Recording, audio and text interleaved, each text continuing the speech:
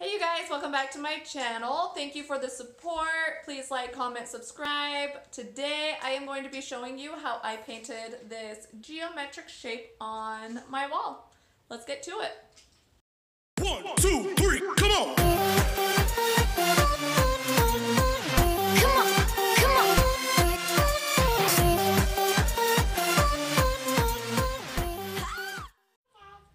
Okay, so I want to put a geometric shape on my wall and paint it. And I'm going to use my laser level, but I wanted to show you guys who may not have one a simple method that you can use to accomplish the same effect.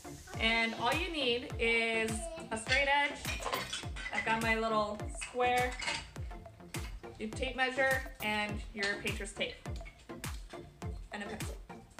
So the first thing you want to do is measure from the wall where you want to put your line. I am going to do a vertical line, and so I want my line to be 18 inches from the wall, from the corner.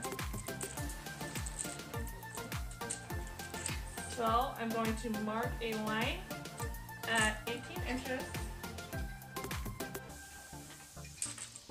And then I am going to go down a little bit further and mark another line at 18 inches. It would also be smart to have a level so that you can make sure your line is straight in case your walls aren't quite square, which my house is newer, so I'm not too concerned about it, and I'm going to use my laser level. But if you have an older home and your walls aren't square, you're definitely going to want to use a level to make sure that your line is straight. I can take my straight edge and I can line up those two lines.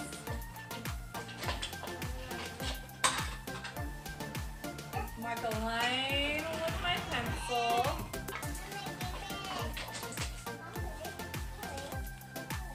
Take my blue tape, line it up with that line.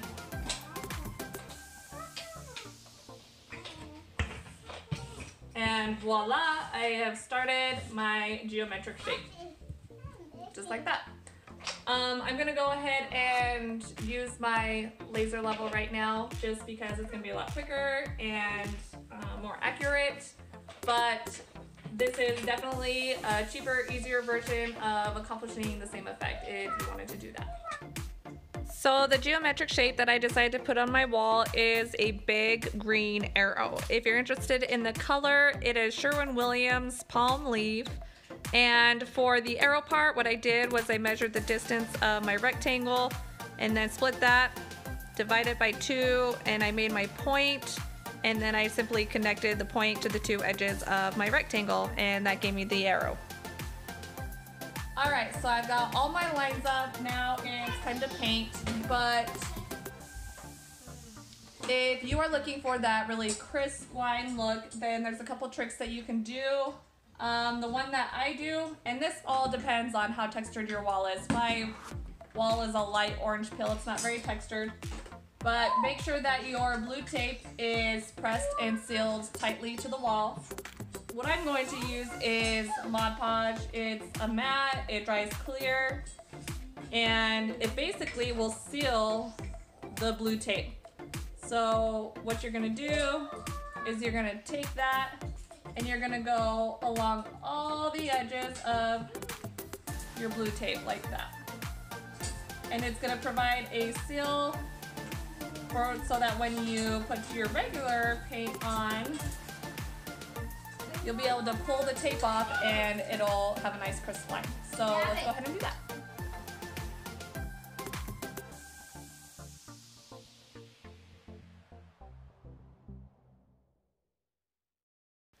And now that the prepping is done, we can enlist some help to go ahead and paint on our wall. Again, I always recommend at least 2 coats of paint.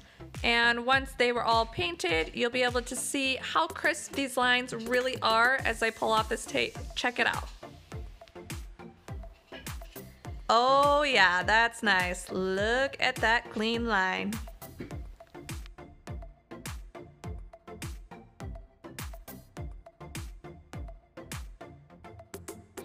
Here is the shape all done. If you have any questions, please leave them in the comments. It's really just a simple way to add a little extra wow factor to any room.